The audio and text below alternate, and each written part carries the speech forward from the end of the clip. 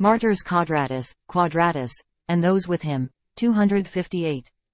In a time of persecution of Christians, many of the faithful fled to the mountains and caves.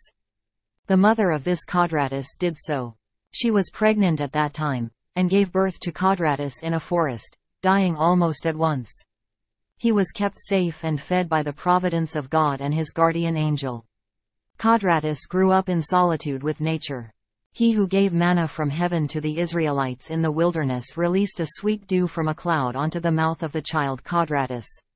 When he was 12 years old, he went down to the town, and there some good people took a fancy to him and educated him.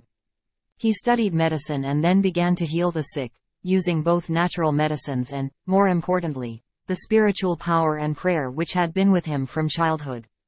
When a new persecution arose under Decius, Kodratus was taken for trial and thrown into prison.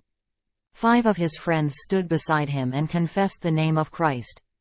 They were Cyprian, Dionysius, Anectus, Paul and Crescens. They were all dragged through the streets and struck with sticks and stones by the unbelievers, especially by the children, until they arrived at the scaffold. Here the martyrs prayed to God and were beheaded with the sword. A spring of water gushed out onto the earth at the spot, which to this day is called by Kodratus's name and commemorates the heroic death for Christ of the Holy Six. They suffered with honor for the truth in Corinth in the year 250, in the time of the Emperor Decius and his governor Jason. Prologue.